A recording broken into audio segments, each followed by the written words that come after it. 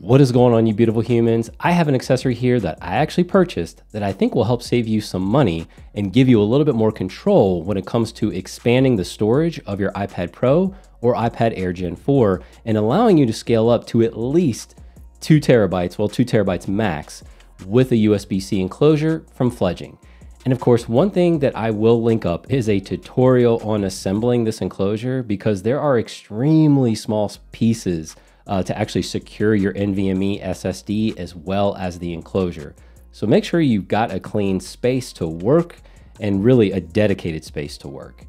Now, of course, according to the specs I have, this enclosure is compatible with USB-C devices ranging from PCs, Macs, and tablets that have that USB-C compatibility. And I have tested it on the M1 MacBook Air, the iPad Air 2020, so the Gen 4, and featured here the M1 iPad Pro. Now, as I said before, I did purchase this with my own money, and I do have the Fledging Thunderbolt 3 NVMe enclosure, which I also purchased.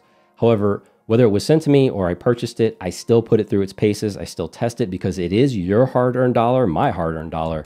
And I actually appreciate from Fledging here the same machining and care and design that they've put into this, as well as the function.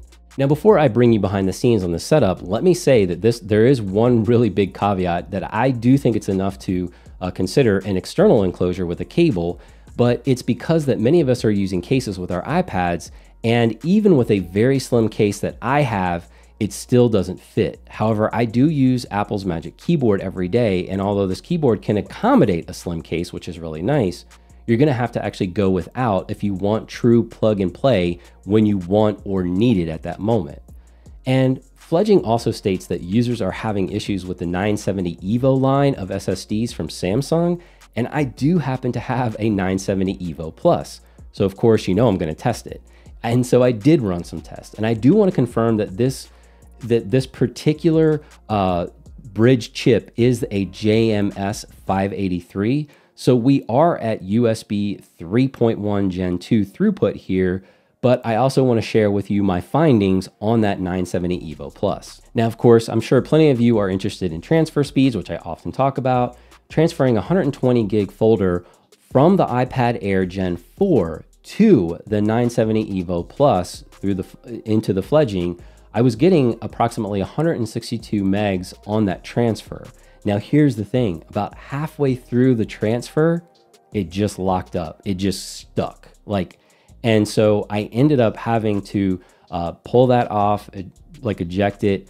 And then I even tried to put it back on the iPad Air Gen 4 and it wouldn't even recognize it. So I ended up having to go onto my Mac, plugging it into my M1 Mac and actually running first aid to get that to just kind of zero back out so that I could plug it back into the iPad Air. And I tried to repeat and it still locked up halfway through. So your mileage may vary there. Now, what I also did is I decided to put the Western Digital SN750 in the enclosure on the iPad Air, and that same 120 gig folder transferred again at approximately 162 megs on that transfer. And all of that occurred in 12 minutes and 33 seconds. And so pivoting over to the M1 iPad Pro here, what we have is an internal drive of 1 terabyte. And of course, we are dealing with Thunderbolt 3 protocol on the iPad Pro. However, again, we're still rolling back to that 3.1 Gen 2. So transferring from the iPad internal, I decided a larger folder since I have a larger internal drive of 240 gigs. And we were getting an average of 640 on that transfer, and that occurred in 6 minutes and 30 seconds. I didn't get any disconnects.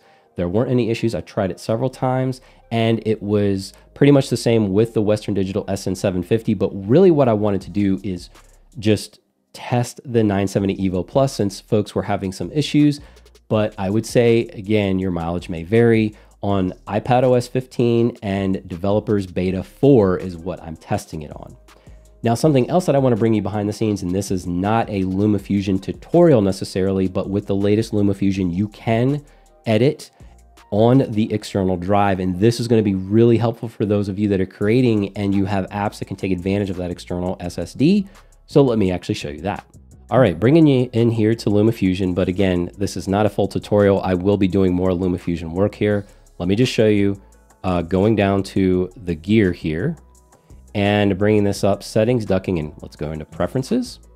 And to scroll and show you that I am on external drive editing. And of course, when you update to LumaFusion 3.0, it will default to that. So you could turn that off if you need to.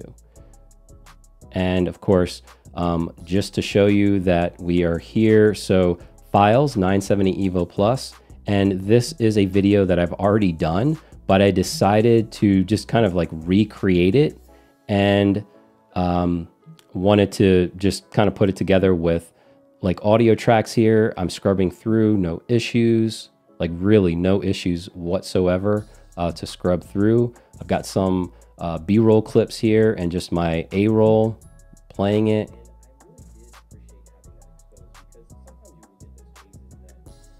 On the external, this is not on the internal.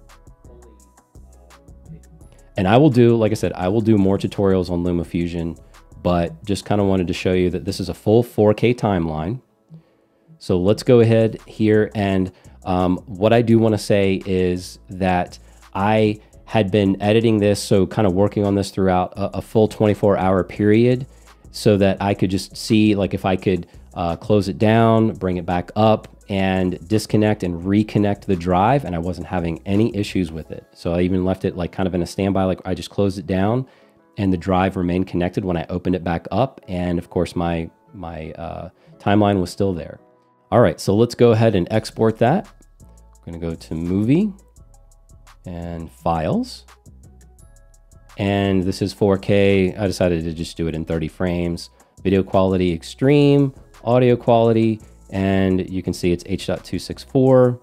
So then what we do is we click on the export, and then I want it to be on this, and I'll just put it in that folder on the 970 Evo.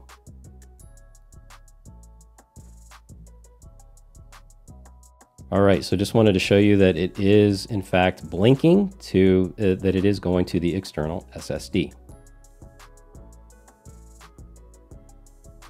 All right, and I'll throw those values up so you don't have to wait any longer.